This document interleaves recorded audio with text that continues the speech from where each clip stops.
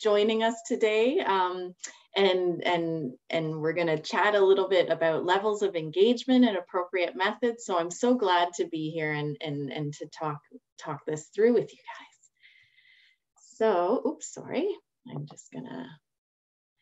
And so just to start off, all of us at the Center for Healthcare Innovation, I want to acknowledge that we're gathered here on Treaty 1 land, home of the Anishinaabe, Cree, Oji Cree, Dakota, and Dene people, and homeland of the Métis Nation. And coming together today, we respect the treaties that were made on these territories. We acknowledge the harms and mistakes of the past. We recognize the ongoing present-day colonial violence that is faced by Indigenous people within healthcare, education, justice, child welfare, and government systems.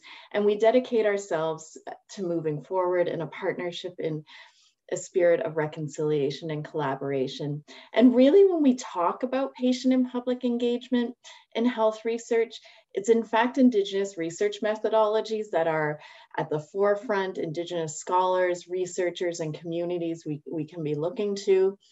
And we also believe that when we talk about patient and public engagement in health research, it must be grounded in a social justice and health equity lens.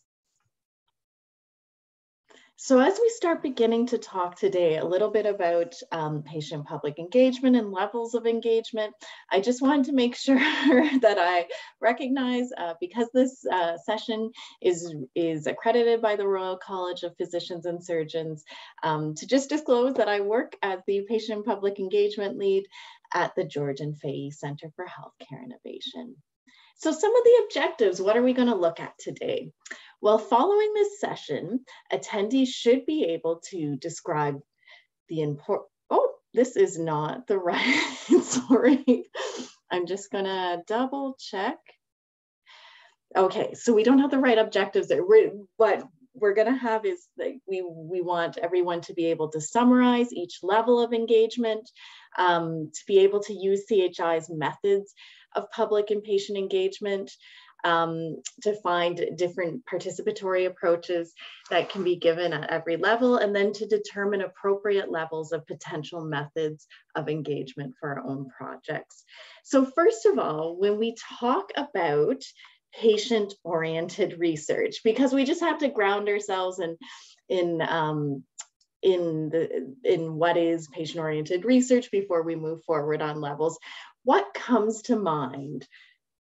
You guys can either unmute or you can throw it in the chat box. Any of your thoughts about what might come to mind when we talk about patient-oriented research?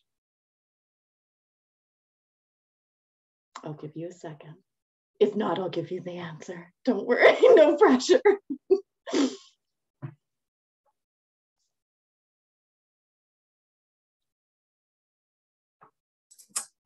We have a couple things in the chat. Emily says research involving those affected by the research and driven by their input. Nice. Carrie says having patients be part of the research team. Absolutely. Maxine says research that is informed by and accountable to patient partners. That's great. These are good answers. Candace says where the topics are what's most important to the patients versus important to others /us /organizations. Absolutely. Mariana says considering the patient interest into the research projects. That's a good one. Wow. So these are all amazing answers. You guys are already up to speed on everything. So this is just, this is the definition from the Canadian Strategy for Patient-Oriented Research around what is patient-oriented research. And I think you guys hit pretty much every component that they mentioned. So they see it as a spectrum of research that engages patients as partners, like you guys had mentioned. It focuses on patient-identified priorities. It improves patient outcomes. It's conducted by multidisciplinary teams in partnership with relevant stakeholders, and it aims to apply the knowledge generated to improve healthcare systems and practices. So we have all these 5 elements that go into what is patient-oriented research. Oops, and then we will. And when I say patient and public engagement, I think a lot of you already gave us some really good answers in the chat box. And so really what we mean is that people with lived experience are being meaningfully and actively involved in the governance of research. So that means having people with lived and living experience on the research team, on the operations and steering committees, even sometimes in clinical trials on the data safety and monitoring boards. Having people informing research decisions, also having people involved in the priority setting. So what are we looking at with the research project? And also having people with lived and living experience conducting research. So having people, perhaps if you were doing qualitative research, having people be co-interviewers or co-facilitators of focus groups. And then also people informing the knowledge translation. So how are we going to share the research findings? How are we going to implement them within the system? And the core belief is that if we engage people with lived and living experience, it'll lead to improved health outcomes and an enhanced healthcare system, and it'll increase the quality and the appropriateness and the transparency and relevance of research. So we're really ensuring health research and systems work addresses issues that are important to people who are living with health issues. And a lot of times we have people say, well, what decisions might people with lived and living experience be able to help inform? Well, we have lots of examples. We've had people with lived and living experience help to inform research priorities that matter most. So really looking at research, things that are of importance to people with lived experience. We have helping shape and clarify the research questions so it actually reflects the needs and the concerns of patients and informal caregivers. Also helping to ensure the methods that are being proposed for the study are appropriate, acceptable, and sensitive to the real world context in which patients and caregivers live, work, and play. We also have we can also include and engage people with lived and living experience to ensure that research uses outcomes that have true meaning to the lives of patients and informal caregivers and communities. Also to help ensure that the language and the content of the information that's being provided, say, to participants in a research project, that they're appropriate and that they're accessible. So everything from questionnaires or surveys to participant leaflets. And also it helps to increase participation and recruitment. And also we have a lot of times when we engage people with lived and living experience in health research, what happens is we start identifying wider sets of research topics. So sometimes researchers actually develop an entire program of research after engaging with people with lived experience because they find that there are so many issues of importance that aren't being addressed in research. In the interpretation of research, so sometimes when researchers might look at findings, they may not necessarily identify certain things that someone who's actually living with the health issue might be able to say, hey, that's an opportunity, or that's something that we should really be looking at. And then also just making sure that research reflects the concerns and the interests and the values of patients and the public, and that money and resources are being used efficiently. So this is kind of the grounding of why we want to engage people with lived experience, what engagement means, and it's really about bringing people together to inform decision-making, and then all the different types of decisions that we can engage people in. So levels of engagement. So just when we thought it could get more complicated, we're gonna dig in a little bit deeper. So we already know that there are many different decisions that people with lived and living experience can help inform along the research, throughout the entire research process. So from identifying research priorities, to thinking about outcomes of importance, to interpreting the research findings. And so what we've learned over time is that there's a spectrum of engagement. Oops, just a second. So it's often viewed as a spectrum or a continuum of engagement. And so lots of different organizations like IAP, like the Patient-Centered Outcomes Research Initiative, and so on, have always kind of viewed it as a spectrum. And so at the lowest level, we have over here the consultation level of engagement, and then it goes all the way over to the stakeholder or user-directed, or sometimes you might hear patient-directed layer of level of engagement. And so the biggest thing is it's at the lowest level, that would be the lowest level of research decision-making held by people with lived experience. And as we move forward to the stakeholder level, that means more and more decision-making power. So at the consultation level, the primary goal is to obtain feedback or input from individuals, caregivers, community members with lived experience of a health issue. And so, for example, researchers can obtain opinions and feedbacks around what research priorities we should be looking at, what questions should we be asking, how should we design this study, what kind of things should we consider when we're designing it, and when we're collecting data, what kind of things should we think about as we're analyzing or interpreting the results or the findings, and then what things should we think about when we're disseminating the information. And so at the consultation level, the researcher still holds the decision-making power. So a researcher can ask for feedback on this decision, but the researcher is the final decision maker. And so this is considered the lowest level of engagement.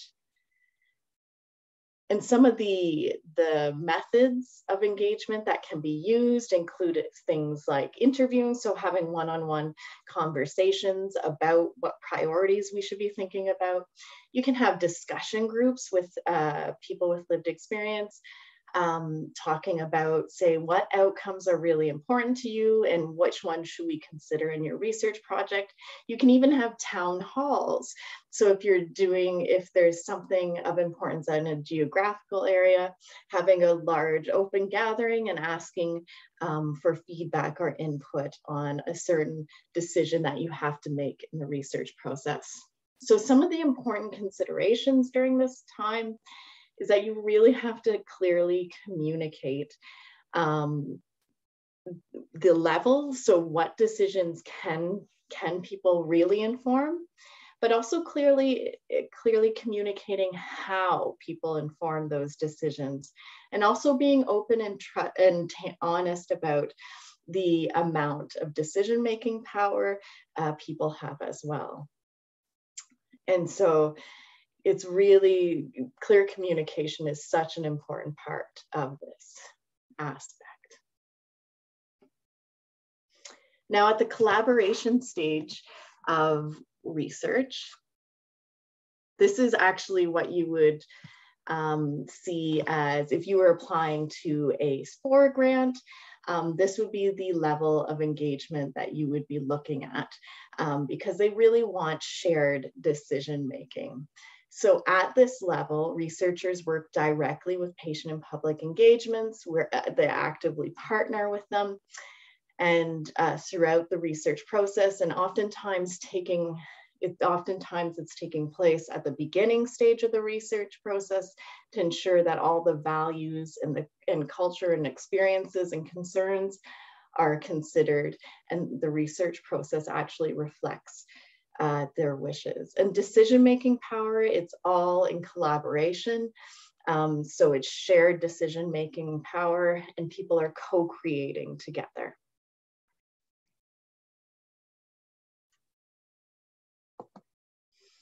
Some of the methods that you can use when you're at this level of engagement is thinking about participatory decision-making and design. There are actual research methodologies like photo voice that you might want to use, but you can also have advisory groups or people with lived and living experience actually on your research team as well. And some of the important considers is that it requires commitment, it requires trust and openness and flexibility. It requires resources and adequate planning and preparation, as well as critical reflexive practice. So really understanding not only the relationships that you're building, but also understanding yourself too. And so doing some of that work as well. It's important to consider anti-oppressive and trauma-informed approaches to ensure that people are meaningfully and authentically involved, and that you're acknowledging and addressing power imbalances between researchers, healthcare practitioners, members of the public, patient partners, and other research team members as well.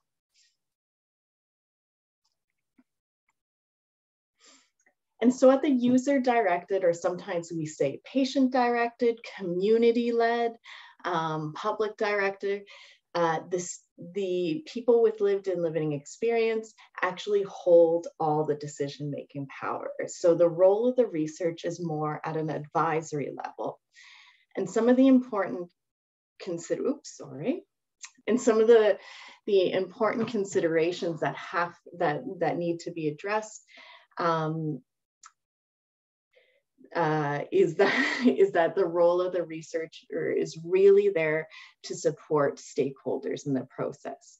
So thus it's important to do capacity building in terms of conducting research. So a lot of times it will all be driven by people with lived and living experience, and researchers will be asked, so we want to do a knowledge synthesis, and researchers will bring their expertise on how to do that, but all of the decisions will be directed by members of the community.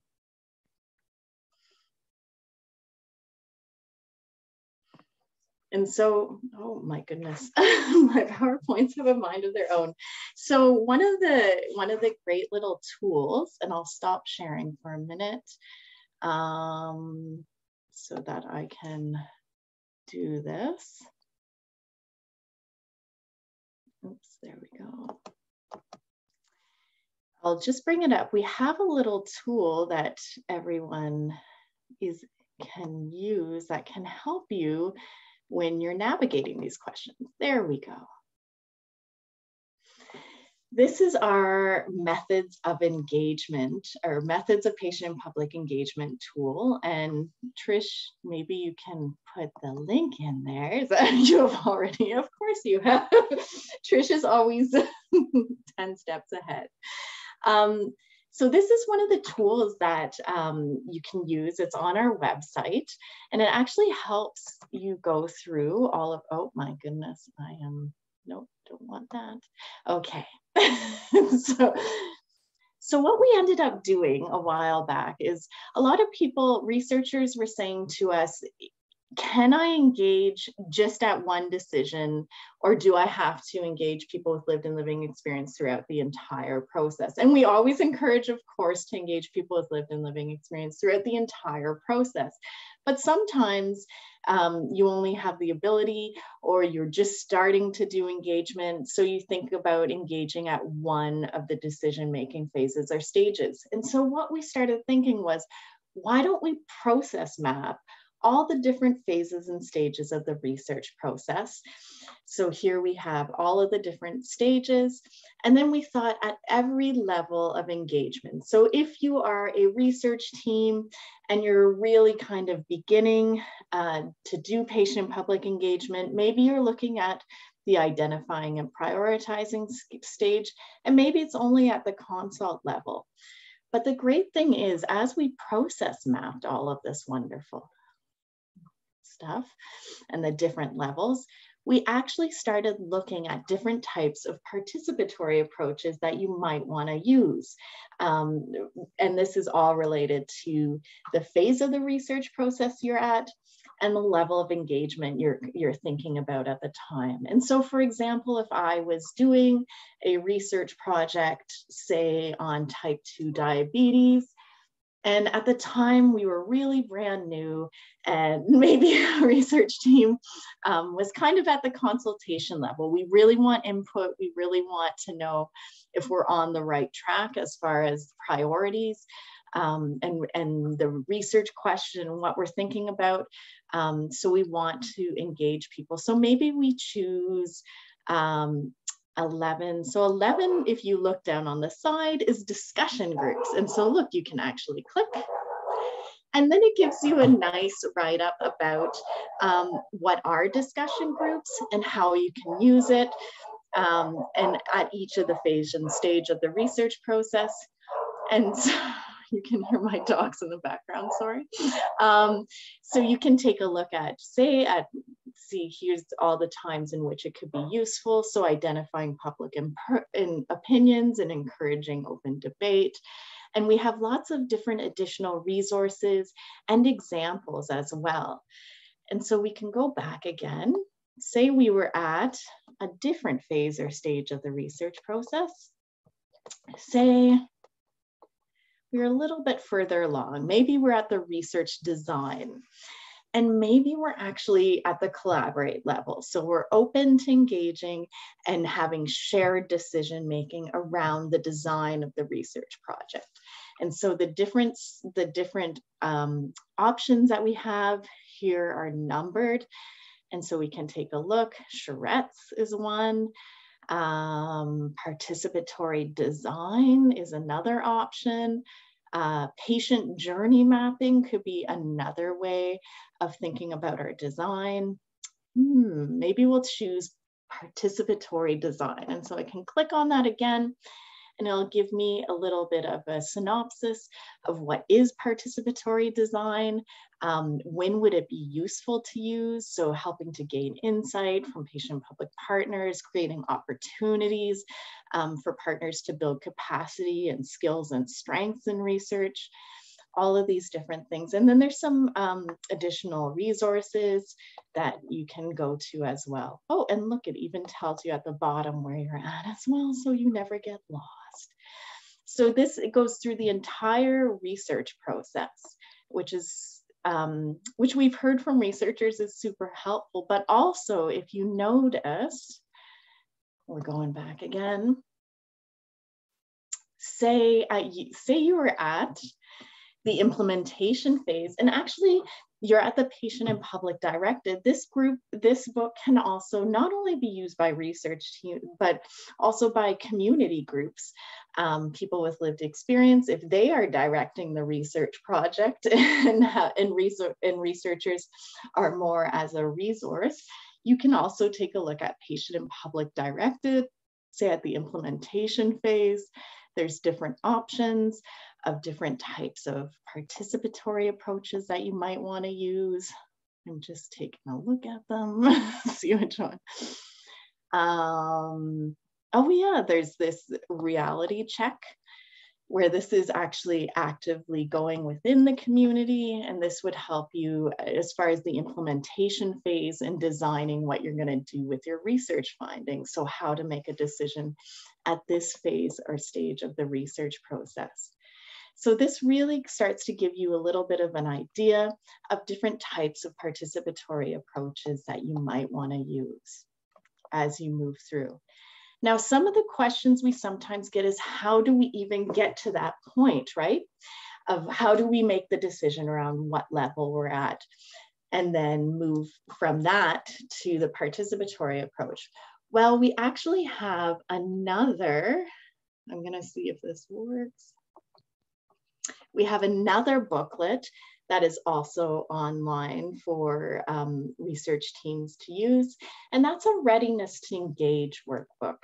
So this would be a workbook that you would work on as team members as part of the research project. Trish, I'm just double checking, you can see the workbook, right? Yes. Okay, thank you. Sorry. Sometimes I'm like, I might just be talking to so the readiness to engage workbook is something that you can use at the beginning as well to help you as a team decide what level of engagement you're kind of at, and then also how do you make decisions around what participatory approach to use as well. And so this one we have had a session on before, but I'll just quickly kind of go through. So it has internal questions, so for the research team, and external questions to consider for people with lived experience and have conversations, to start conversations around where they're at and where they would like to be engaged at. And so some of the internal questions would be for everyone. That would be for researchers, for patient partners, for everyone being involved in research, to do some critical reflexive practice, to think about things like health inequities and what considerations we need to really think about as we're beginning a project together, and how we're going to work together as a team and build that relationship and trust. And so it goes through all sorts of different questions that you need to consider on your own. And it's a fillable PDF, so you can write out those. And this will be each individual first writing it out, and then you can have a conversation with the entire team about some of your thoughts about what inequities we need to address, what are my own personal values and assumptions. And then some of these questions start getting into, as a team, where do we think we're at as far as how we think people with lived experience might help decision-making? Where is there potential for actual decision-making power? So being really open and honest conversation around what decision can people really inform, and really thinking about how flexible and adaptable the team is. If, for example, people with lived experience say, you're totally off in the wrong direction, we really think you should be doing this. Well, here's kind of the conversations that you need to first have internally as a team to really figure out at what level. And so by the end of these questions here, because you also have to think about the resources that you have in place. Do you have enough resources to be able to fairly compensate people with lived experience and help ensure that people can meaningfully contribute, that you're addressing barriers to engagement? So all of these things have to be thought about before you start deciding what level. But also you have to start thinking about who needs to be engaged. And I'm just gonna, then we start going into kind of external questions. So thinking about feasibility, and also having conversations with people with lived experience around how they would prefer to be engaged. What are their values and perspectives? What kind of things do we have to consider in that? And so you might find a research team is kind of like, well, we're at the consultation level, but you may have community members saying, we are full collaboration, shared decision-making, or nothing at all. And so that's when you have to really have those hard conversations and say, okay, how can we make sure, what decisions are we really able to fully share decision-making, and how do we navigate this process? And then from there, a lot of times when you're talking with community members and building relationships, because the relationship part is so important, that's when you start thinking, that's when you can start talking about potential participatory approaches. Do people prefer to get engaged as a group together? Do we want to have one-on-one conversations? Maybe if it's younger people, are we thinking maybe more of an arts-based project or something, or do we have enough resources to do that? So as you move forward, you first decide whether you're at the consultation or collaboration level, what decisions you might be able to engage community, and then from there, working together to decide what participatory approach you can use. So between this handbook and the other one that kind of goes through different participatory approaches, this can really help you start to make decisions around how best to engage and at what level you're thinking about as well. So I'll stop sharing. There we go. Oh, and I'll share, once again, we'll go back to our presentation. So that's, yes, that's our assessing external and internal. Now I want to take a pause and just see if there are some questions from the audience.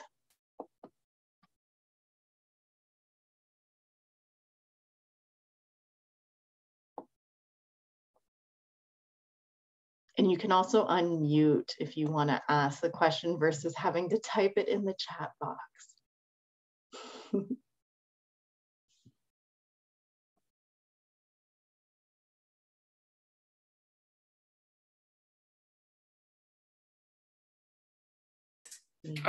No questions so far, but Heather did mention Saskatchewan Centre for Patient-Oriented Research, their PORLIT, it's patient-oriented research level of engagement tool, might be a good, and the Indigenous research level of engagement tool might be good companions for the, I think it was the methods guide. Absolutely. I love that. And we can always maybe in our, like, as we follow up, we can send that link as well from our partners over in Saskatchewan, because that is a great tool. Great idea, Heather. No questions so far, though, that I can see. No questions.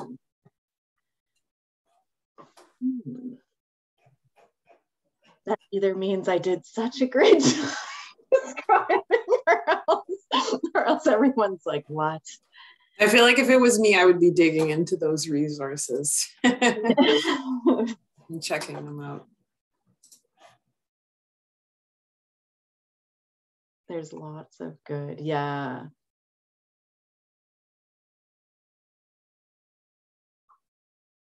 And we have had, I know sometimes we get questions around what happens if like the research team is at one level of engagement and people with lived experience are at another, and what happens.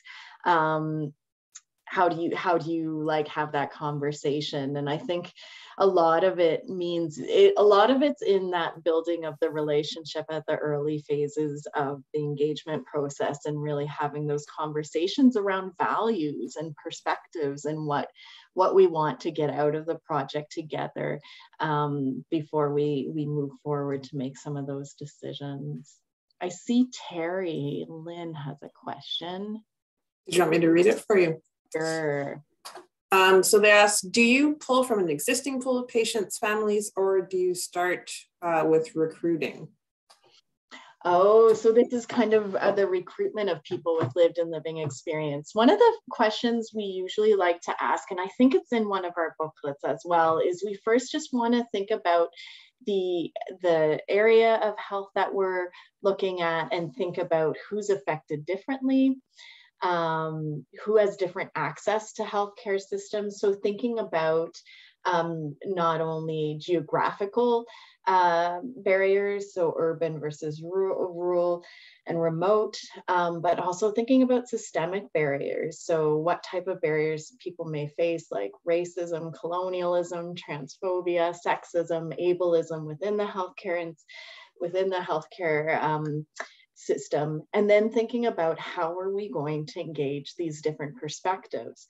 And so sometimes, yes, you can start to recruit within pre-existing groups of healthcare consumers, but we also encourage really thinking outside of the box about recruitment as well, and how to make and build relationships with different community partners, where you might be able to engage people who aren't even perhaps accessing an intervention at the time because of different barriers. And so really thinking about, and one of the ways is to start talking with people with lived experience as well, and say, who's missing from the table? Who do you think we need to talk to? You know, brainstorming those ways, talking to other researchers who've engaged in the area of health research as well that you have. They may have some suggestions on people, and also identifying community leaders and asking them, are there people you think would be interested in the project? What would be the best way to approach? And what level of engagement do you think people would be interested in as well? And I think we've used that in a couple of projects that we've done, where we first approach organizations that serve people with lived and living experience, and, you know, people we already know who work in the community, and ask them, how should we recruit? How should we go about finding people and talking to people, right? Yeah. And what method should we use too? Yeah. Absolutely. And there's been times where we have been kind of, this is where the whole, that one booklet came into, because we're like, oh yeah, people just want to do discussion groups and we'll just like move forward on that.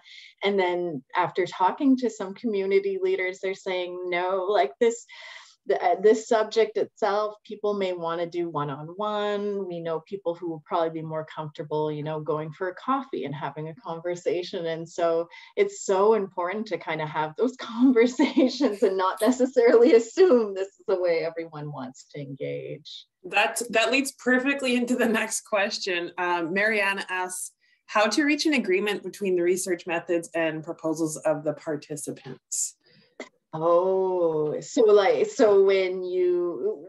when there's disagreement over like the design of the research project, do you think that is?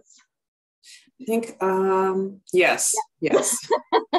that can happen too, right? Where there might be some disagreement around that. The biggest thing is clear communication. First of all, around at the very beginning, just talking about what the scope of the project is, what we can and cannot do, and kind of funding wise. And coming to a compromise. Some of the great things about those participatory approaches is that it helps you be able to come to a consensus around things and to have those open conversations. So it allows for some disagreement to occur, and for researchers. There are times where, unfortunately, there's the methods wise, you've made promises to your funders, or there's things that you have to do that you just unfortunately can't. Some of the things that I think are really good is if you aren't able to necessarily use the method that people with lived and living experience were really wanting to, at least maybe if you co-author a paper later on down the road with people with lived experience, actually having that in the discussion, say, you know, it was really suggested by people with lived experience that we do this type of research next time. And this would be a consideration for any researcher in this area to think about doing this further. And then hopefully maybe you can get a grant with the group again to do something a little bit more on the suggested way. But also, being open to being adaptable and flexible. There are times where I know in research, we think very much from a deficit base, and we may be engaging people with lived and living experience who really want a strengths-based research project, one that concentrates on resilience and other things, and to open ourselves up to thinking about doing those types of research projects with community members as well.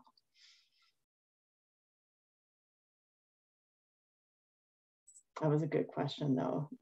There are many times where there's disagreement.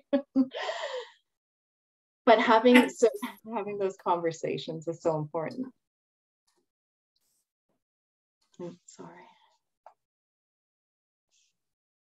And I'm sure you already said this, but the earlier you can have the conversation, the easier it is to co-design and be flexible if you don't already have all the methods in place, right?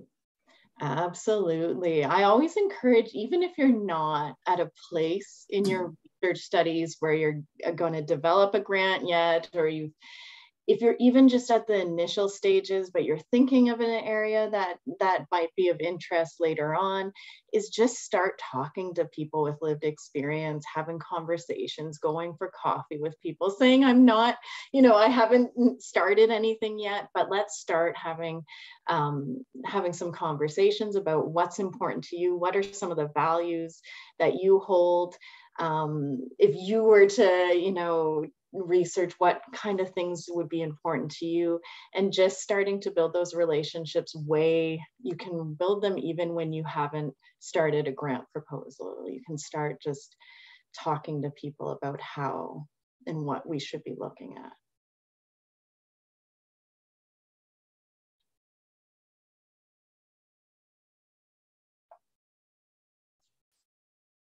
Maybe that's all the questions we have. We're early. I just threw the link to the evaluation in the chat. If you could complete that when you get a chance, helps us improve these sessions. And our next session is going to be an interesting one. It's on May 10th, and it's about why bodies matter in patient and public engagement.